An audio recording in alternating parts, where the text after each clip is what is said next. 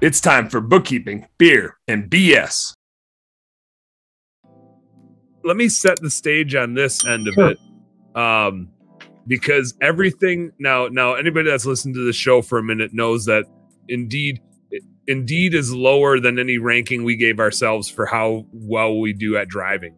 I have it's not like a love-hate with Indeed. It's just like an appreciation and a hate for Indeed is maybe the best way to put it.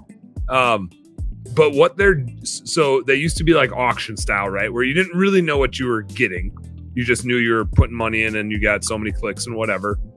And now they're switching to like, it's going to cost this much for a click, and it's less of an auction thing. It's just, do you want to buy this thing or not?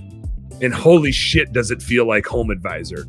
And Home Advisor, I watched for the last 5 to 10 years, ever since I've been in the industry, go from like a reputable source to just kind of a joke and a laughing stock. And like basically like Google just destroyed them, right?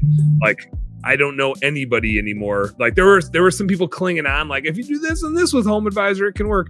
And I just don't know anybody that's out there saying like, yep, I built my business with Home Advisor and I'm crushing it with Home Advisor. Nobody ever. And the reason is, I think, and Angie's List did this too. Angie's List used to be a big deal, and now they've like disappeared along with Home Advisor, and obviously they're working together. But they forgot that it's the businesses that pay them. And so everything they did catered to the end customer and not their customer, who's the person paying their bills.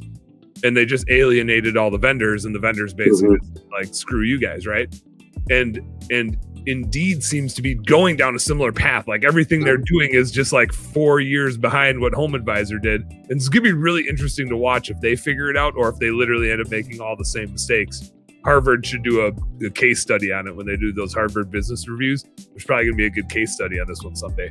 But anyway, Shawn, take that. That's my preface to what I see Indeed doing. Why don't you tell us more about it? Indeed will admit that they are more on the candidate side of the equation than the business side. They could care less about the business side to an extent, and they're very verbal about that. They hide nothing about that.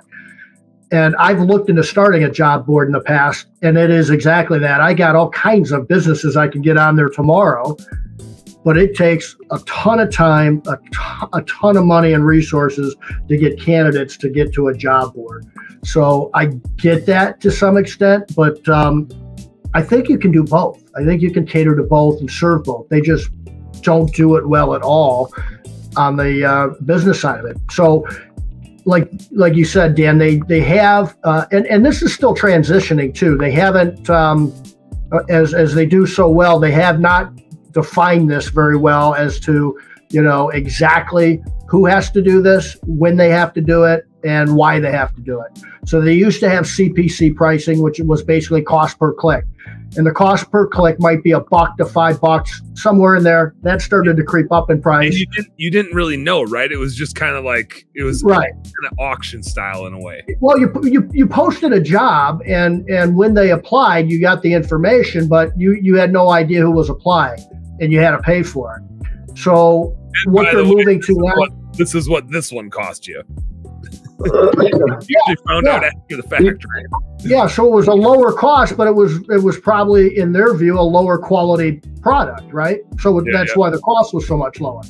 And they're trying to move to what they're calling a PPA pricing model, which is a pay per application. So you don't pay for anything until the applicant actually applies, and then they just go apply, and then you call them, and they're like, "Oh, what job?" That's exactly the situation. I mean, think about it. You're now paying $18 to $35, $40 for an application. The assumption is, to both your points, well, it should be a higher quality, so we should be able to charge more for that. I mean, the reality is, and they do allow some screening before you buy it, but they're knockout questions. Like, do you have a pulse? Are you working in the United States? Do you have a valid driver's license? And that somehow qualifies you as a better qualified, lead that we can charge you 100 times more for is a little bit strange to me. But so it costs a lot more to get possibly a little bit better quality, maybe. Their screening isn't very good. I'm more in the camp of, I don't care who you are. I don't even want to look at your resume. Come on in my system. And if you're properly screening them on an online application with proper questions, that's the screening. That's what you care about. I'd rather just pay $1 and let 10,000 people come in and let my screening process do its job. I don't need Indeed to give me some generic template of a screening that might work for every single business, corporation, small business, and everything in between. I just don't need that. That's not serving us well, in my view. I think it works okay for some people. It doesn't for others, but it definitely, without doubt, is more expensive.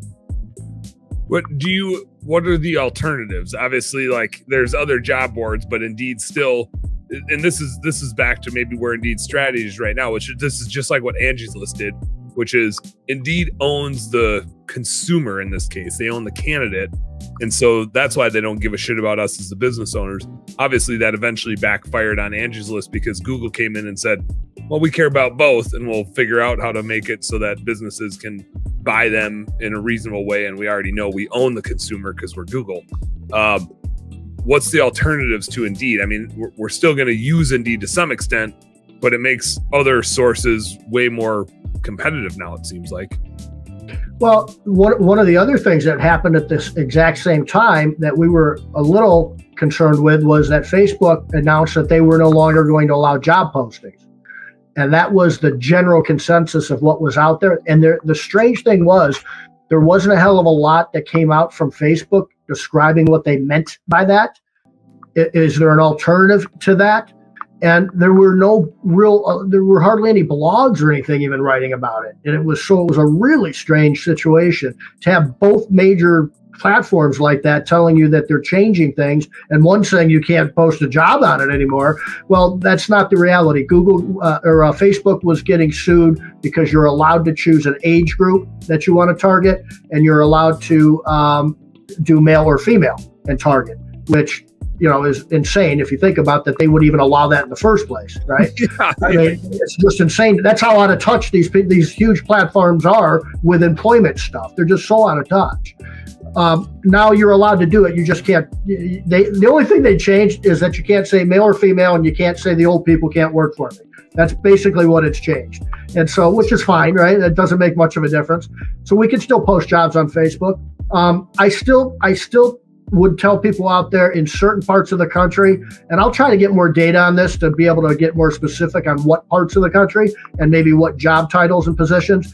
But after ZipRecruiter went public, and I never was a big fan of ZipRecruiter for blue collar very much at all in the past. And we tried it a number of times and tweaked some things, and it just wasn't working. But there are clients of ours right now that we are posting on ZipRecruiter, and it's working phenomenally well, and fast. Yep. Nice. So they changed a lot of different things when they went public. When they went public and they teamed up with some things with Google. You will see ZipRecruiter on Google for Jobs. You won't see Indeed, because when you see the platform Google for Jobs, it will list the top 3 jobs that Google's algorithms thinks that job seeker is searching for. So it's a matching game like everything else. If you'll look underneath that, if you ever look into Google for Jobs, it's telling you where it scraped that job from. So it could be on ZipRecruiter, it found it. It could be on Facebook. It could be on all these other salary.com and all these other little job boards that are out there. But you won't see it on Indeed, because Indeed doesn't play ball with Google. So Google doesn't play ball with them. I feel like ZipRecruiter hitched their wagon to the right company, and then like I said, they can totally go home advisor Angie's List on this whole thing. It just seems like they're just literally from your mouth to God's ear. It's just going to be so funny to watch. It'll be fun to watch. Hey, what's up, business nerd? Thank you so much for tuning in. I hope you learned a heck of a lot watching that episode. Do me a favor, subscribe right down here, and if you really like what you saw, you got more goods right here. Check out this one, or check out this one, and do this. Go subscribe. Appreciate you. Work smarter, work harder. Go earn yourself some pride. Catch you on the next one.